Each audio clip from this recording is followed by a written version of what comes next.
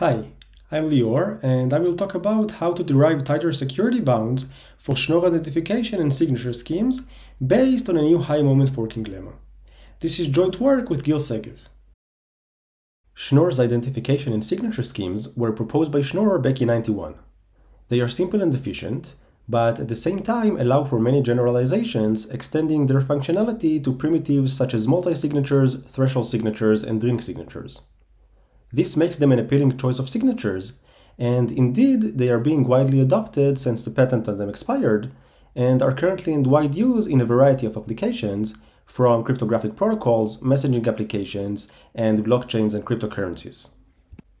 The security of Schnorr's identification and signature schemes is typically proven via reduction to the discrete logarithm problem.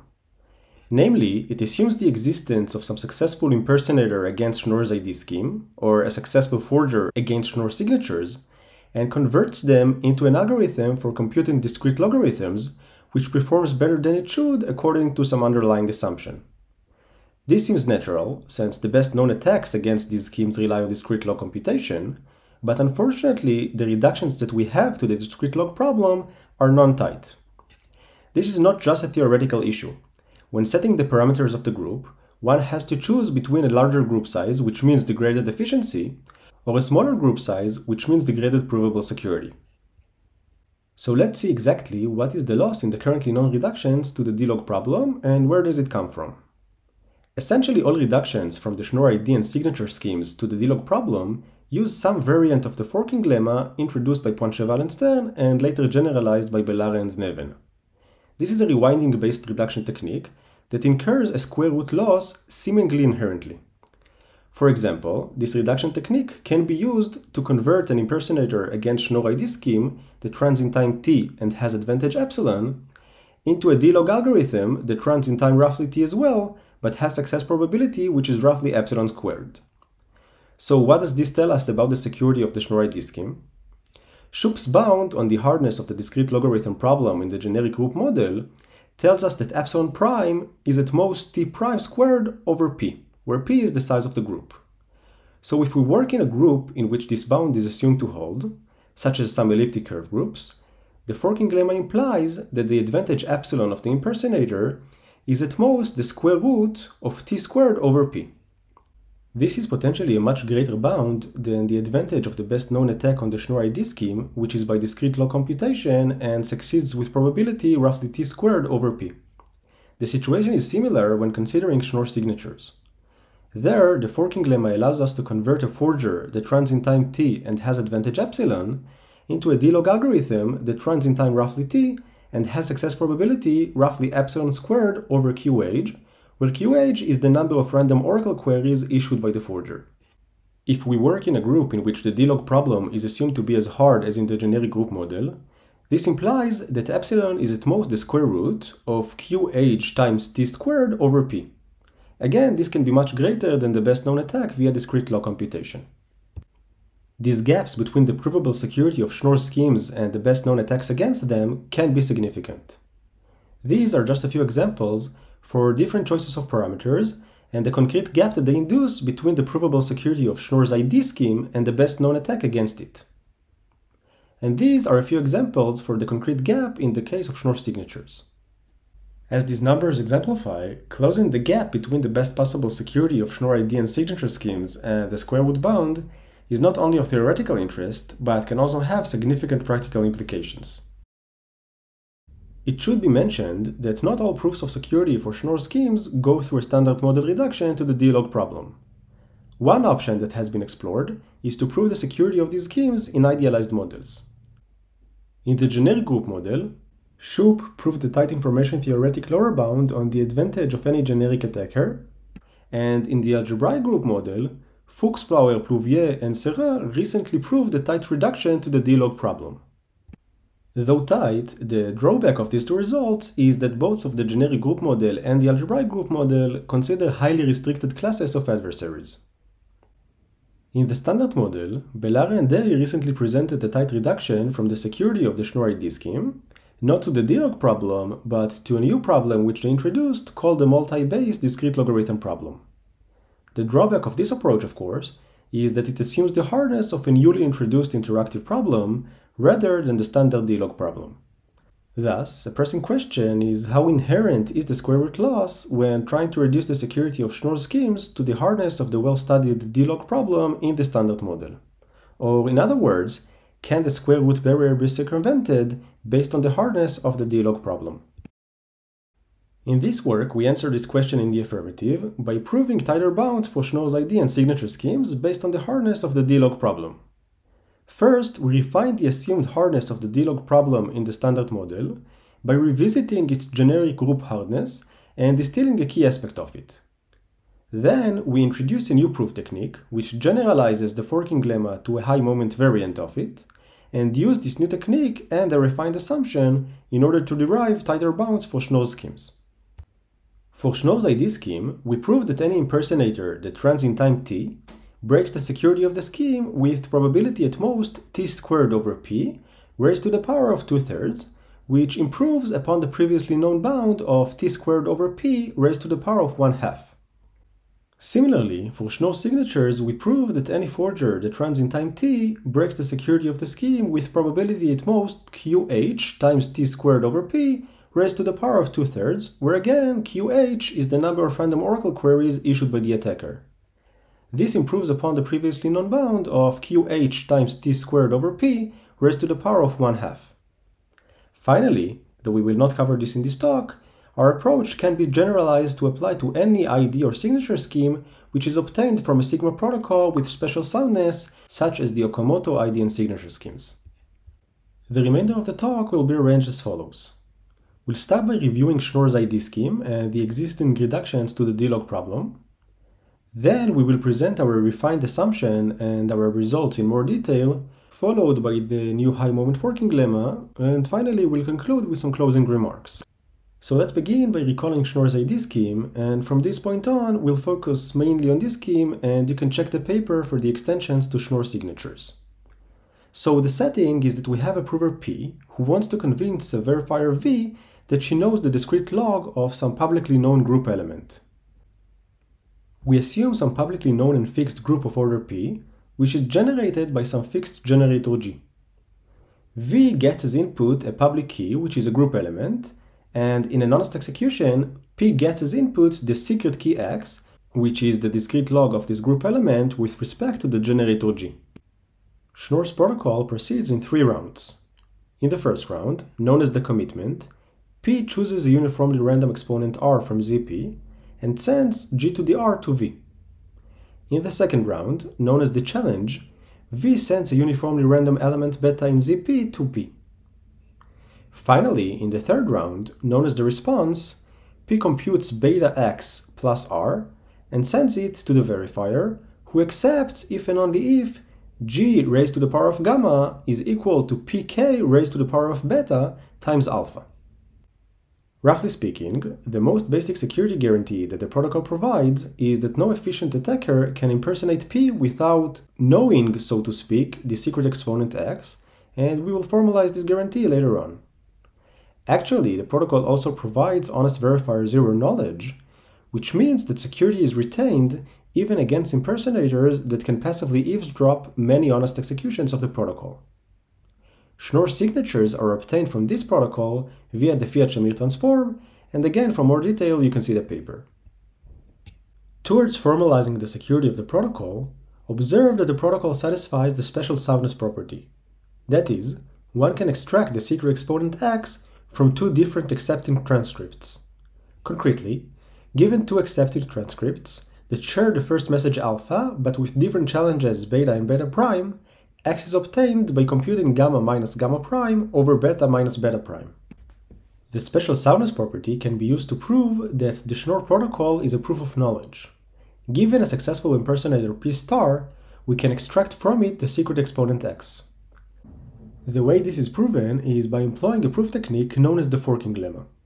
There are several variants of this technique, but in all of them the general idea is to rewind P star in order to get 2 accepting transcripts and then to apply special soundness in order to extract the secret exponent X. Let's take a look at 2 variants of the forking lemma and how they encounter the square root barrier that we mentioned earlier. The first is due to Lior and Neven, and the idea here is to rewind the impersonator P star exactly once. So the extractor first honestly interacts with P star in order to obtain the first transcript alpha, beta, gamma.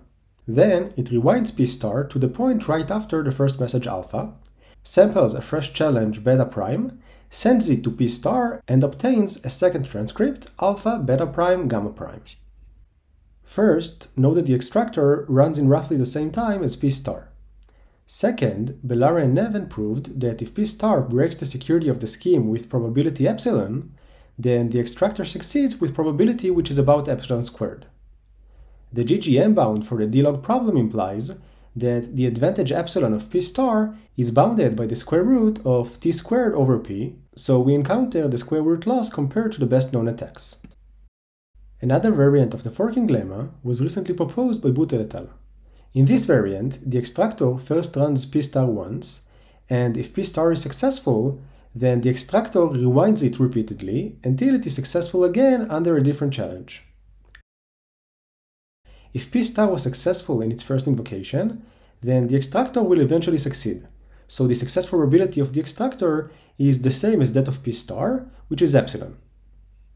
The running time of the extractor is now unbounded, but it is not hard to see that in expectation it will terminate in time which is roughly t. Now we cannot use Schupf's bound for the discrete log problem in the GGM, since it doesn't apply to expected time algorithms. Fortunately, Jaeger and Tazaro recently provided such a bound. Concretely, they proved that in the GGM, an algorithm that runs in expected time t prime solves the discrete log problem with probability at most the square root of t prime squared over p. Applying this bound to the extractor of Bootel et al., we again encounter the same square root barrier. Other variants of the forking lemma that we will not cover in this talk also encounter the square root barrier as well. We are now ready to present our refined assumption on the hardness of the D-log problem. Consider an algorithm A for computing discrete logarithms in a cyclic group of order P generated by G. Our assumption is that for any such algorithm A, the probability that it succeeds in computing the discrete log of a uniformly random group element with respect to G is bounded by the expectation of Ta squared over P, where Ta is a random variable corresponding to the running time of A. We call this assumption the second moment hardness of the D-log problem. A major upside of this assumption is that it only considers the very well-studied D-log problem and doesn't introduce any new problems. Additionally, this assumption holds in the GGM as implied by Schupf's original proof and observed by Jaeger and Tazaro. In the paper, we also consider extensions of this assumption to arbitrary relations beyond just the D-log relation, and also to higher moments of the adversary's running time, potentially beyond the second moment.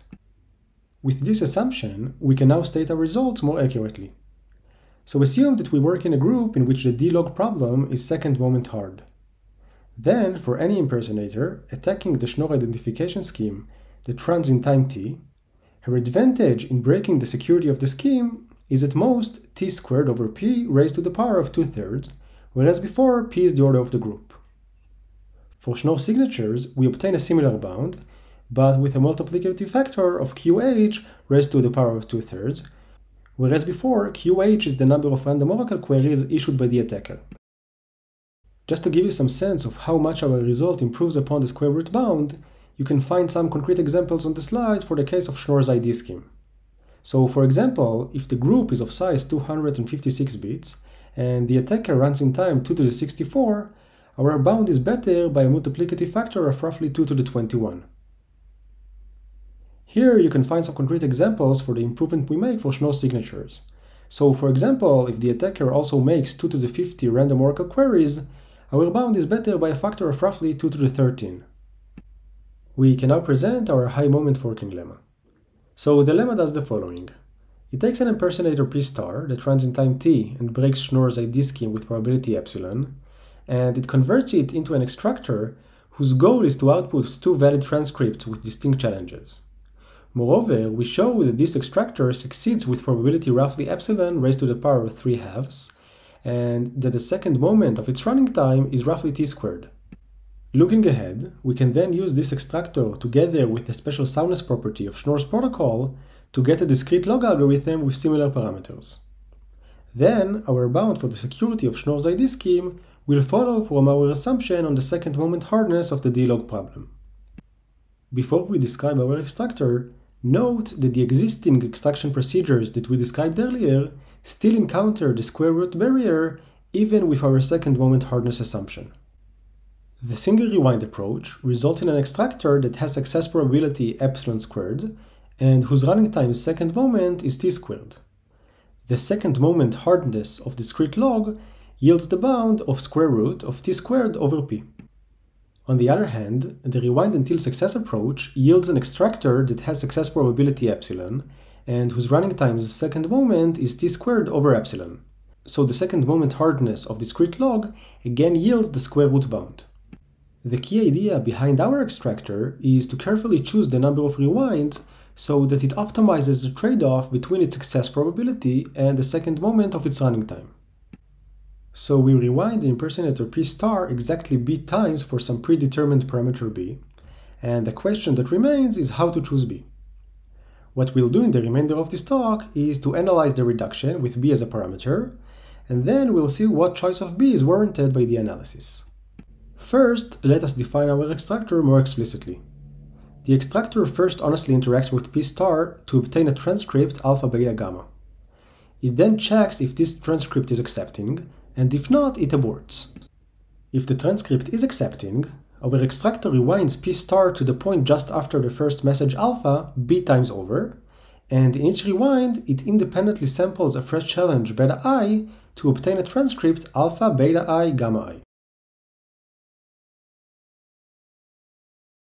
The hope is that one of these rewinds will yield an accepting transcript with a challenge which is different from the first challenge beta. We'll now turn to analyze our extractor starting from the second moment of its running time.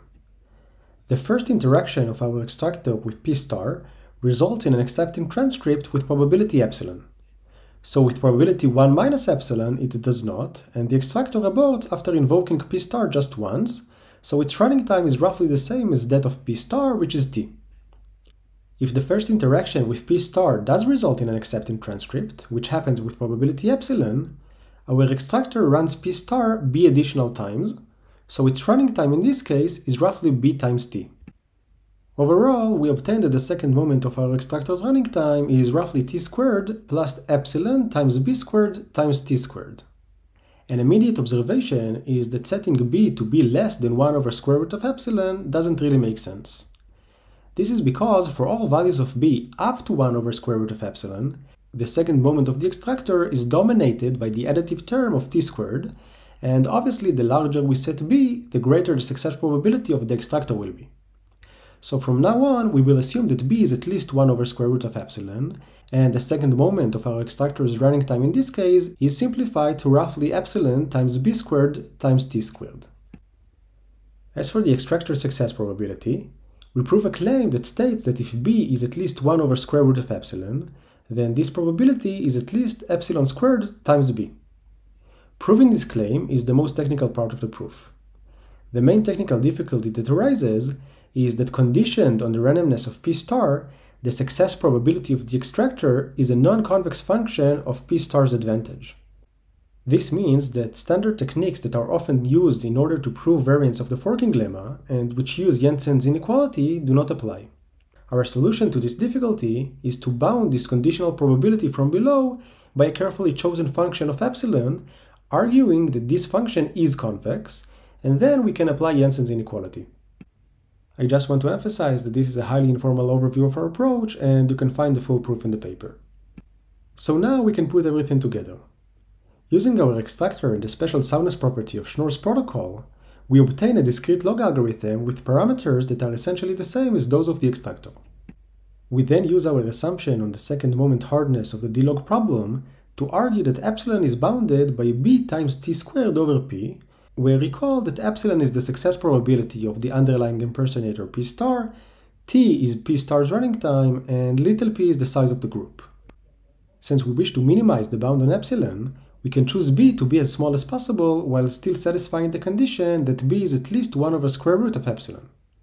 Indeed, setting b to be exactly 1 over square root of epsilon gives us the promised bound of t squared over p raised to the power of 2/3. Let's conclude with some closing remarks. To put our results in perspective, note that it is the only result until now that breaks the square root barrier based on the hardness of the very well-studied discrete logarithm problem in the standard model. Previous results either encountered the square root barrier, relied on highly restrictive idealized models, or introduced a new interactive problem that goes well beyond the standard D-log problem. So to recap, we presented tighter bounds for Schnorr's ID and signature schemes based on the hardness of the D-log problem. We did so by considering a refined assumption regarding the second moment hardness of D-log. We then presented a new extractor that utilizes this assumption and derived concrete security bounds for Schnorr's schemes that break the square root barrier.